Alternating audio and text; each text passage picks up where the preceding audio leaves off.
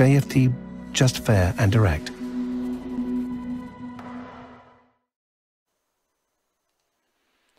Good morning, everyone, and welcome to JFD's daily market review for March the 26th. I am Charalambos Pissouros, senior market analyst here at JFD, and I will talk about yesterday's main market movers, what's my opinion moving ahead, what are today's important events, and how they could affect the markets. But before we start, let's read our disclaimer first. The content we produce does not constitute investment advice or investment recommendation, should not be considered as such, and does not in any way constitute an invitation to acquire any financial instrument or product. I will leave you a few seconds to read the rest, and then we will jump into our analysis.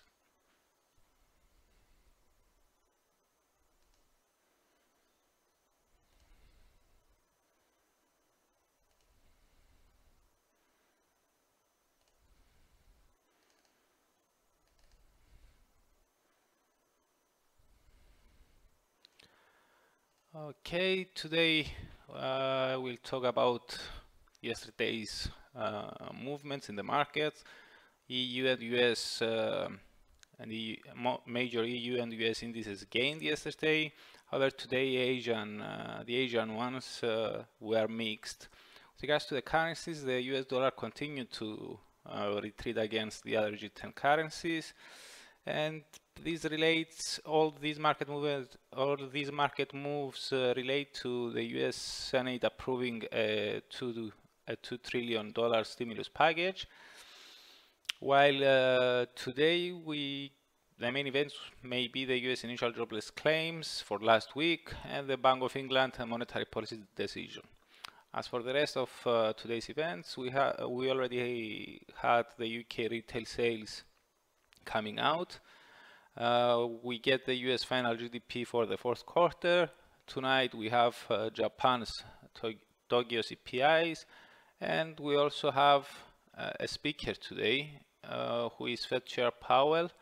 It will be interesting to hear from him given the latest stimulus actions by the Fed. Now, as always, let's start our analysis with the performance of the greenback against the other G10 currencies. The dollar continued trading lower against most of the other G10s on Wednesday and during the Asian morning Thursday. It gained only against the Aussie and the Kiwi and slightly versus the Swedish krona, while it underperformed the most against NOK, the Euro, and the Canadian dollar in that order. The greenback was also down against the safe havens, the franc and the yen. Now, the relative strength of the safe havens, yen and franc, combined with the weakness of the risk-linked Aussie and Kiwi, suggests a risk-off trading environment. However, the slide of the US dollar and the strengthening of the oil-related loonie and krone point otherwise. Thus, with the FX performance painting a blurry picture with regards to the broader market sentiment, we will turn our gaze to the equity world. Okay, here major EU and US indices traded in the green, with Nasdaq being the only exception, closing 0.45 down. Now, what may have allowed most indices to record their second straight day of gains may have been expectations that the US Senate was getting closer to a $2 trillion stimulus package to support businesses and households hit by the coronavirus spreading. European bourses may have received an extra boost by Germany's decision to suspend its debt brake for the first time in its history in order to finance a large aid package.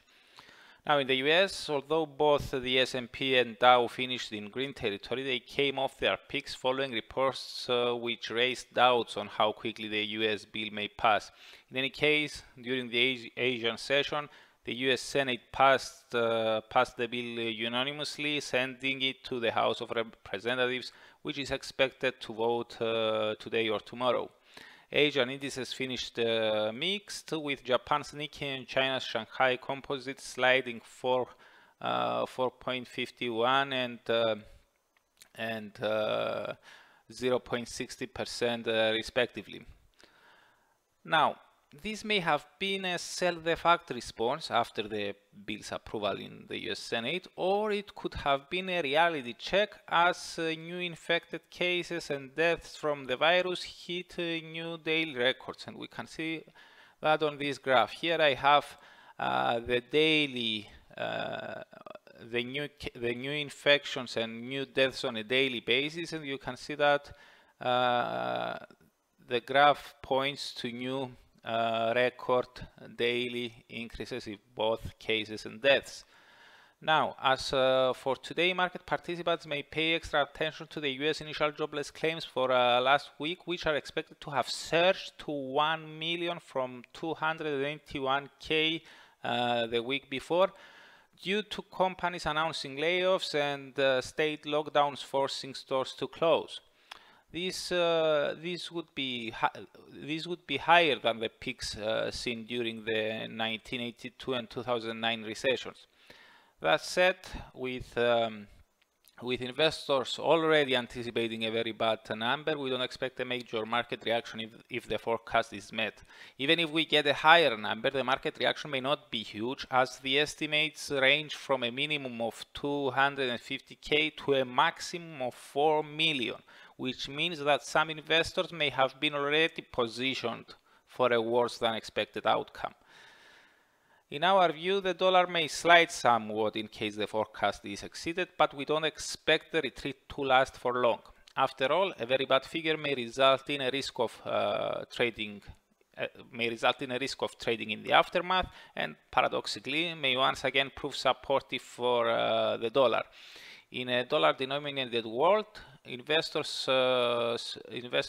scaling back their risk exposure may prefer to hold cash in order to be able to cover losses and margin calls elsewhere. History has shown that in extremely turbulent conditions, the greenback may outperform even the traditional safe havens like the yen and the franc. Now, in any case, we prefer to exploit any potential dollar gains against the Aussie and the Kiwi, currencies which come under selling pressure, under selling interest when investors' morale deteriorates. Now, apart from the US initial jobless claims, we also have a Bank of England decision today. Some investors may be eager to see whether the bank will decide to cut rates to zero. However, with officials already cutting rates twice this month, bringing them to 0.1%, and also signaling a restart of their QE purchases, we don't expect officials to push the cut button today.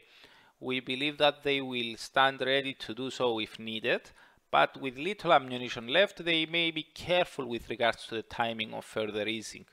Another reason why we expect policymakers to wait for a while before and if they decide to act again is Chancellor's announcement over a large fiscal spending package. It would be interesting, though, to see whether there will be any changes in language, given that this will be the first gathering headed by the new governor, Andrew Bailey. GBP traders may keep most of their. We believe that GBP traders may keep most of their attention to headlines surrounding the spreading of the coronavirus in the UK, with the number of infected cases in the kingdom rising to 9,529 on Wednesday from 8,077 in the day before. Further acceleration may result in some pound selling. Despite the currency's latest recovery, at least against the US dollar, we believe that the last thing investors and traders would like to do is holding assets with extra risk. And the extra risk related to the pound is Brexit and the transition period negotiations. So if indeed the broader trading environment switches back to risk off, we would expect the pound to lose the most ground against the dollar, as well as the safe havens yen and franc. It could underperform the euro as well, which appeared to have attracted some haven flows as well in late February, early March. The common currency could wear its safe havens today again, even if a broader USD strength drags euro-dollar lower. Now, as for the rest of today's events, During the early European morning, we already got the UK retail sales for February. Headline sales slid 0.3% month over month after rising 1.1% in January, missing the forecast of a slowdown to 0.2%. The core rate entered negative waters as well, sliding to minus 0.5% month over month from plus 1.8%. The forecast was for the core rate to slide minus 0.2%. Now later in the day, apart from the initial jobless claims from the US, we also get the final GDP for the fourth quarter.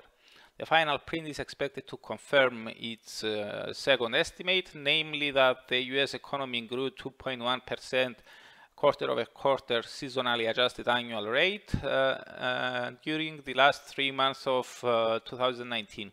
Now, in any case, barring any major deviations from the forecast, we expect this release to pass unnoticed. After all, we have models pointing to how the economy has been performing during the first quarter of this year, during which the outbreak of the coronavirus happened, and thus investors may be more interested on data concerning that period.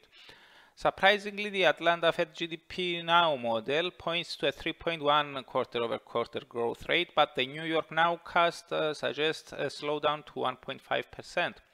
Having in mind how turbulent the quarter has been, we lean towards the New York model, but in any case, we will have to wait for the actual data to confirm whether and how much was the economy hurt. Now, as for tonight, during the Asian morning Friday, Japan releases the Tokyo CPIs for March. No forecast is currently available for the headline rate, but the core one is anticipated to have ticked down to 0.4% year over year from 0.5%.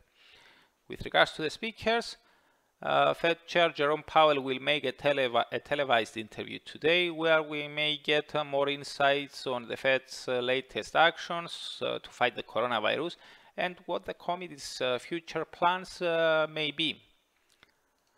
So that's it from me. Thank you very much for watching and listening.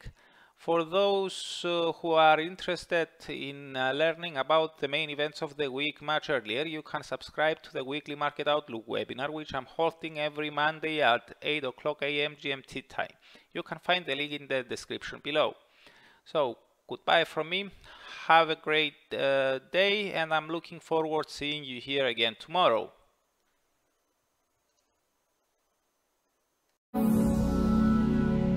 JFD, just fair and direct.